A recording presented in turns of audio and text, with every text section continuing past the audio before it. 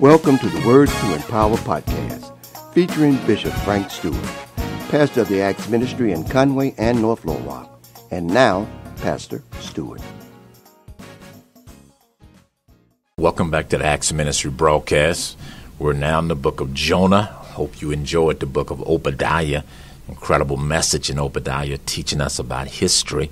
And when we get to the book of Micah, put Micah, Obadiah, and Amos together, we see the judgment of God. We see judgment spoken of in the book of Jonah, but it is averted because of repentance. So when you look at the book of Jonah, it is not a book just for children. It is an incredible book that teaches us some incredible lessons about mankind and about ourselves. When you look at the book of Jonah in chapter 1, we see that the Lord told Jonah, it says, "Now the word of the Lord came unto Jonah the son of Amittai, saying, Arise, go to Nineveh, that great city, and cry against it, for their wickedness is come up before me." But Jonah rose up to flee unto Tarshish from the presence of the Lord and went down to Joppa. So here's Jonah. God tells Jonah what to do, and we cannot be critical of Jonah, because how many times have God told us to do some things, just didn't have a whale to swallow us or a great fish to swallow up, but we were swallowed up by something else. Sometimes it was just depression or anger or frustration. And many of us today were in a situation, we're in a confinement because we are not doing what God has called us to do. So here God says to Jonah, go to Nineveh. And Jonah didn't want to go to Nineveh. It says that he got on the ship trying to flee from the presence of God. Now, what this says to us is that Jonah, he didn't understand the omnipresence of God or the omniscience of God. He didn't understand it. He didn't understand it like we understand it today or should understand it today. He actually thought he could flee from the presence of the Lord. There's nowhere we can go to escape the presence of the Lord. The psalmist tells us, David tells us in the 139th Psalms, that wherever we go, if we take the wings of the morning and fly, he's there. If we go and make our bed in hell, God is there. God is everywhere. There's no place that God is not present, because if there is a place where God is not present, it is impossible for that to be a place. Since God created space, and space is within God. You know, God doesn't live in space. He doesn't live in time. Time and space is within God, as his whole creation is. God is bigger than his whole creation. The immensity of God, how great, how big God is. Jonah apparently didn't have as good a theology as we have, so he thought he could escape from the very presence of God. And he got on the ship to run away. And you know the story, how God sent a wind. God sent a wind. Now, when you look at this, it seems like this is something horrible or terrible. It isn't.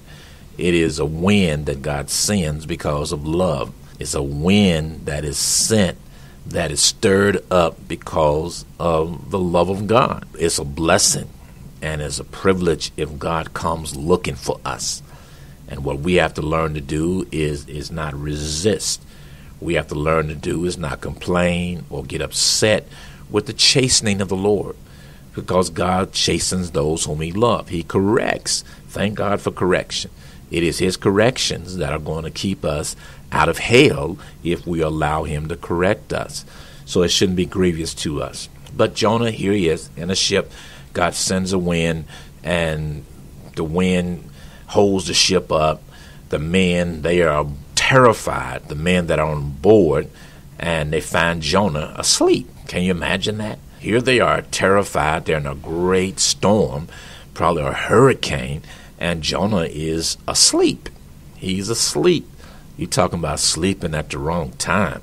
How was he asleep on the ship during this incredible storm? When they awake Jonah and they tell Jonah what is going on, he began to tell them that he believed in the great God, Jehovah, Yahweh, and it made the men very afraid. So what the men do, they try their very best to make it to land. And Jonah told them, you got to throw me overboard. But they didn't want to throw Jonah overboard, so they did everything they could. But then it became obvious it was not going to work. So Jonah said, throw me overboard. They threw Jonah overboard, and the sea ceased from her raging. That is Jonah chapter 1, verse 15.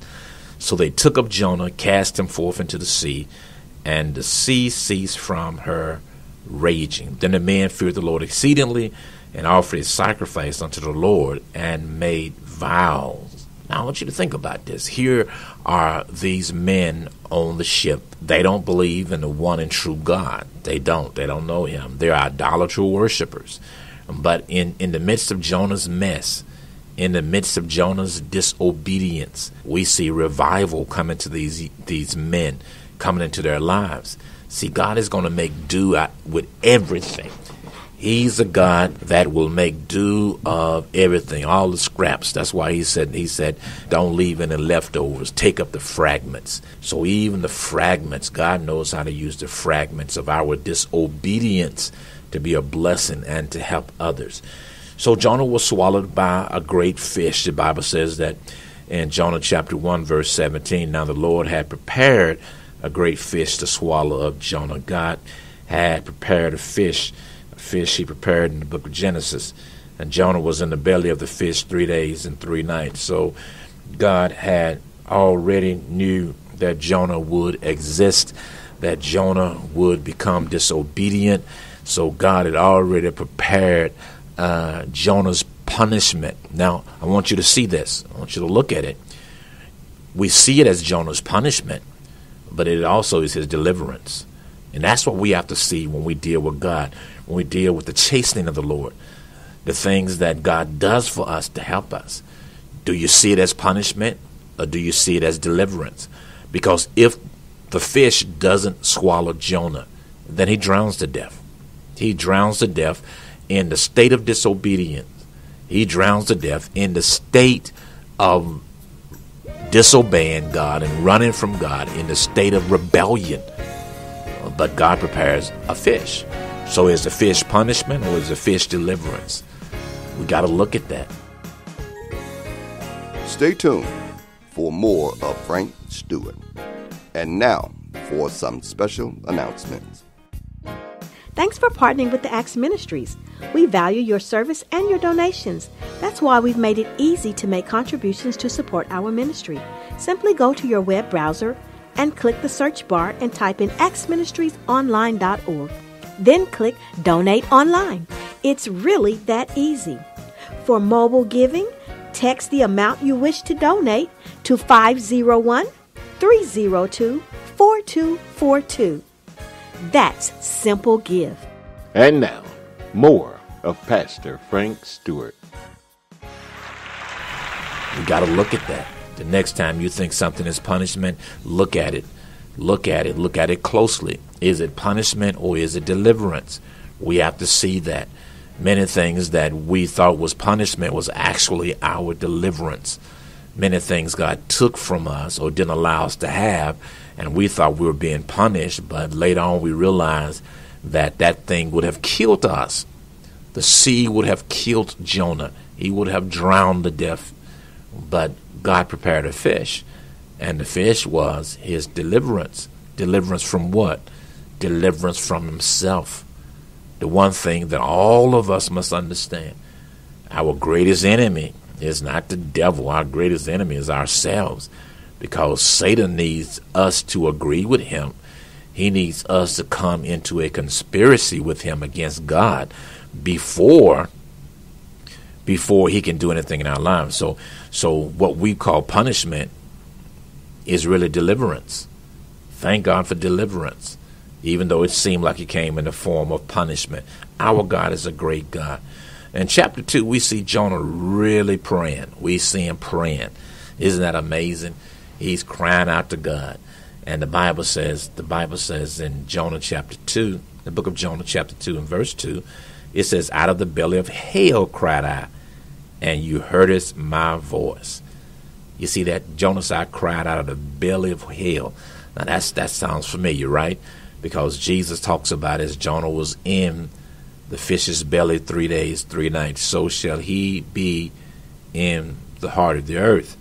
So was that punishment or was that deliverance? Because even though his punishment, he was punished, it brought about our deliverance. So here in the book of Jonah, you see that in the book of Jonah, God is using Jonah in a way that Jonah doesn't even realize. See, all this is tied together. God knows us. He knows the end from the beginning. He knows every step of our lives. Matter of fact, God has already walked every step of every one of our lives. He knows everything in our path. Everything in our path. He knows where all the pitfalls are. He knows where all the hurt is. He knows everything. And brothers and sisters, He's already made provision. He's already made provision to bring about deliverance in our lives. So what a great and awesome God we serve. The thing we see here, even in chapter 1 concerning the fish, to know that as great as the sea was, the sea is a humongous body of water, and God knew exactly what that ship was going to be. God knew exactly where they was going to throw Jonah over at. He had, I said whale, the New Testament says whale. He had the fish located in the exact spot at the exact time to bring about Jonah's deliverance and Jonah's punishment, if you will. But I see it more as deliverance, because if he's not there, then Jonah is destroyed. He destroyed in a state of rebellion. I don't think any of us want to die fighting against God. I don't think we want to risk what the outcome of that will be. So Jonah is praying now. He leaves from running. He is praying. He's crying out of the belly of hell, he claims, and we see that this is something that the Lord Jesus used when talking about his death, his burial, and his resurrection. So Jonah cries out to the Lord. Now, Jonah says some things that it shows us that he really doesn't understand God, because he says that I'm cast out of your sight, yet I will look again towards the holy temple. You're never out of God's sight. God is everywhere. There's no place we can go that we're out of the sight of God. Sometimes in the midst of us being swallowed up by situations and circumstances in our lives, we feel like God is not there. It is impossible for God not to be present. He's omnipresent. But Jonah says, now I'm out of your sight. You don't even see me anymore. That's not true. He was there. He was there with Jonah. He was not there just to bring about punishment, but bring about comfort, to bring about deliverance, delivering Jonah from himself. So in chapter 2 of the book of Jonah, chapter 2 of the 4 chapters, we see Jonah really, really praying. And the Bible says in that chapter that this fish is going to regurgitate or vomit Jonah on dry land.